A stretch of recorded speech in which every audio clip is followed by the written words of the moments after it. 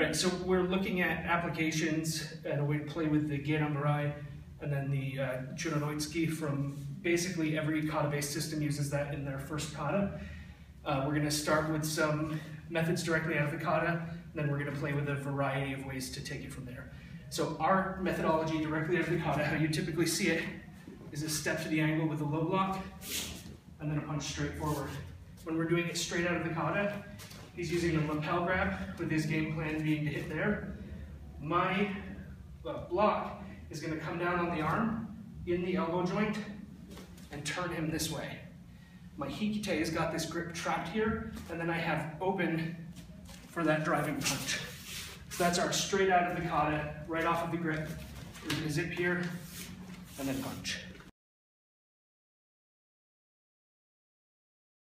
All right, so our second flavor of this is going to be using this purely offensively.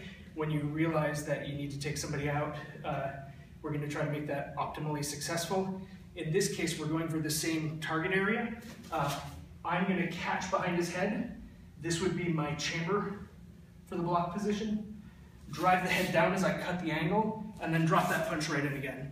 We still want to cut the angle because if I stand still as I pull down, he may shoot a double, take any sort of position he wants there. So we're cutting off to the side so that we can get that shot and stay safe.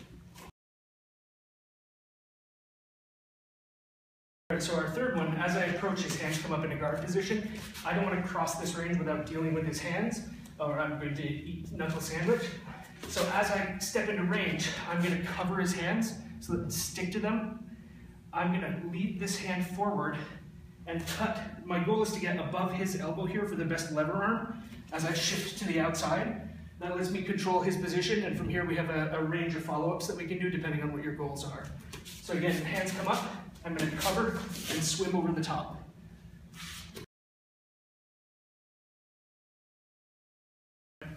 So this segment we're going to do the same technique as we did, but off of a jab-cross combination. When he throws the jab, I'm basically going to do a standard catch, or you can do an outside parry. When the cross comes, the other hand does the same outside parry, but it's going to feed that low block underneath the arm as we enter. So done against a basic 1-2 that looks like this. We'll slow it down a little bit for the camera. 1, zip. We need to get above the elbow again. If we catch it below the elbow, he can fold, and we're in a world of hurt. So this is going to be that pat outside swim to that position. When we're doing this, obviously they're not just going to throw static 1-2, so we need to play off of multiple techniques. We want to keep the arms in this same sort of frame that we're operating in. We're going to use the forearms as he's punching, so I can just stick and cover his punches. I can stick to him and follow around this way as we're fighting. With this, how we're going to play it is have the partner throw. They're just going to keep throwing jab, cross, jab, cross. You're going to pick your moment and enter off of it. So you play. That way you're not trapped into having to get this right the first time or use it off of the first engagement. You can even get, we'll do the barrage, take him by surprise, and have to work your way to that same position from there.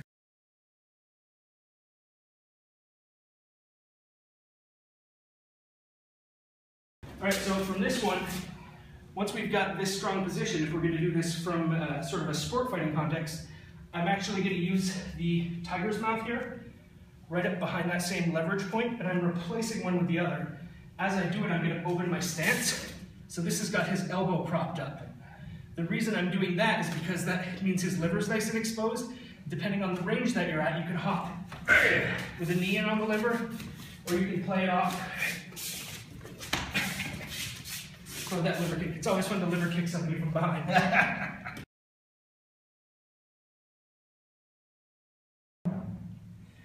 So the final position we're playing with this, which leads into our hits for Jits sort of entries program, off of that same jab cross combination.